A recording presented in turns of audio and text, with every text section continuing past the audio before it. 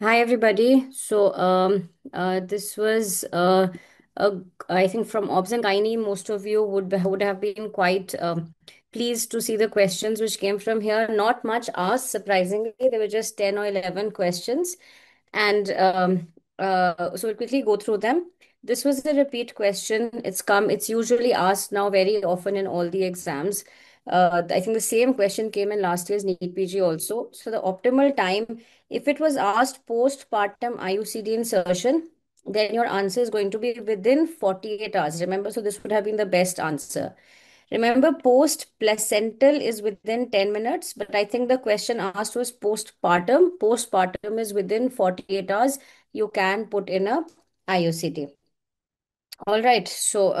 I'm just looking at the chat box also. If any questions come in, let me know. Okay. This was also a repeat question, an exact same question from I think 2021 or 22 INI. And which instruments will you use in a cesarean section? Very, very straightforward, right? So we will use a Doyens, of course. We will use a BP knife and handle. We don't use a Shirodka. Shirodka is used to lift the uterus in hysterectomies. Carmen's cannula is used for MTPs. Cusco's is used for vaginal examination. Green Armitage and Alice forceps. So this is quite straightforward. So A, B, F, and G would have been the correct answer. Okay. So if it was post placental, as some of you are saying here, then it would be 10 minutes. But if the question was postpartum, it would be 48 hours. So it all depends on what exactly was asked. All right. Okay.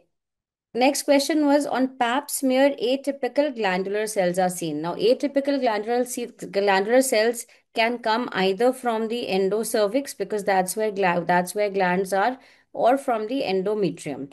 So, what do we need to do? We always, whenever there's an abnormal pap smear, we always take a cervical biopsy or a colposcopic guided cervical biopsy and an endometrial biopsy. In fact, we also take an endocervical curettage. This also we take because we need to know where exactly the abnormality is from the endocervix or from the endometrium. So this would have been the best answer. All right. So the confusion on post-placental postpartum will go on. I don't know what was asked, but I've told you what the answer should be depending on what was asked. Right. So let's move on. Again, a very often asked question, 15 millimeter thickened endometrium in a perimenopausal or any woman above the age of 40 or any woman in the reproductive age group with a thick endometrium. What should you be doing? You should be doing an endometrial biopsy because what are we thinking? We're thinking of hyperplasia, and hyperplasia is always a histopathological diagnosis. So you have to do an endometrial biopsy. She was 35 years old. Okay, so as I said, irrespective of the age, any woman in the reproductive age group, if she's having an endometrial thickness of more than 12, some books would say more than 15 millimeter, has to be biopsied. We need to do a biopsy. Okay. So we should repeat a PAP after you know what the biopsy says. The biopsy might come normal, then you will repeat a PAP. But first, we always need to biopsy an abnormal PAP smear. Okay, there's a question. This was not a OBG question. I feel it was just one of the options was relevant to OBG. So I put it here. It is more of a medicine or a pathology question, I would say. It was a question on different types of shock.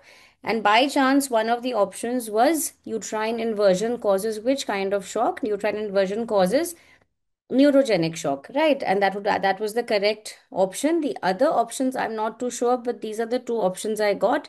That severe shock is when blood loss is more than 30 to 40%, and gram negative bacteria would cause endotoxic shock. So I'm not too sure, but definitely the obs and gynae option was the neurogenic shock. But then again, this is not really an obs and gynae question, except the option. There's another question, I think, no, on OC pills and risk of DVT.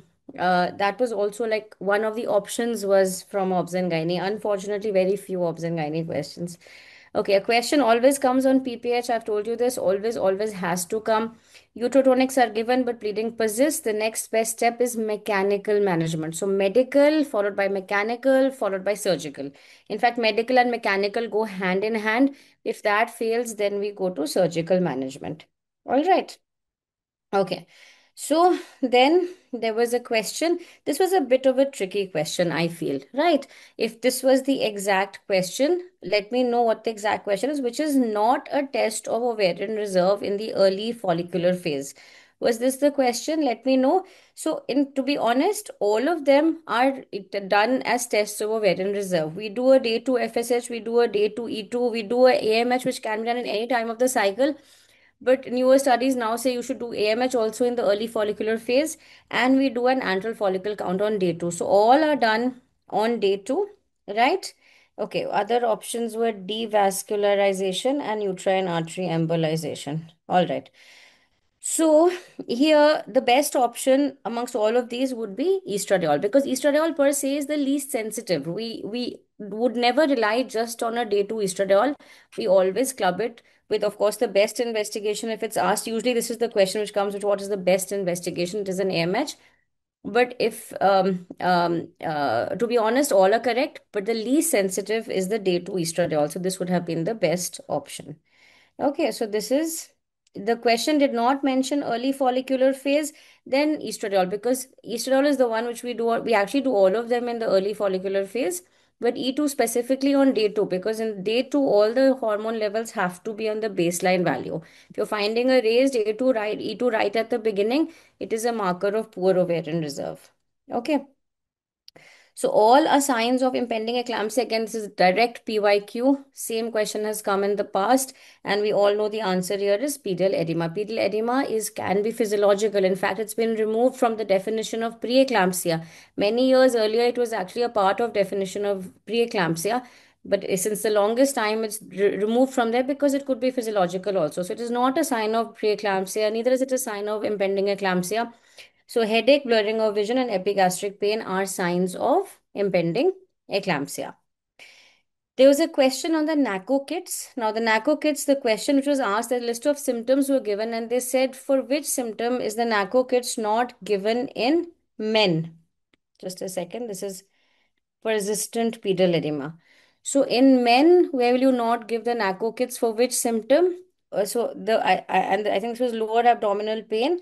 Lower abdominal pain, remember, is a sign of PID, where we give the yellow kit. Okay, and this is given in women who have PID, and it is not a symptom for which we give a NACO kit in men. Right. So this was multiple option. This was not there.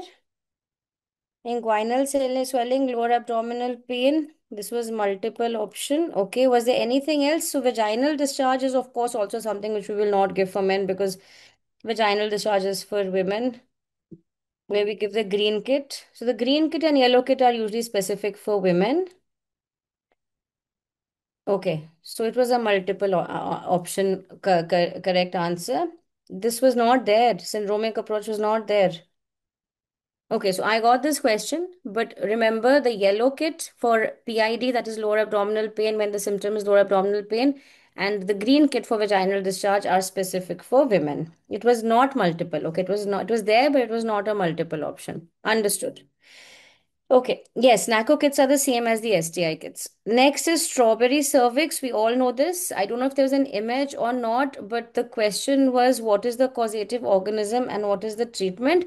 The causative organism is the protozoa Trichomoniasis vaginalis, and the treatment is oral metronidazole or secnidazole or tinidazole. And we always give partner treatment also.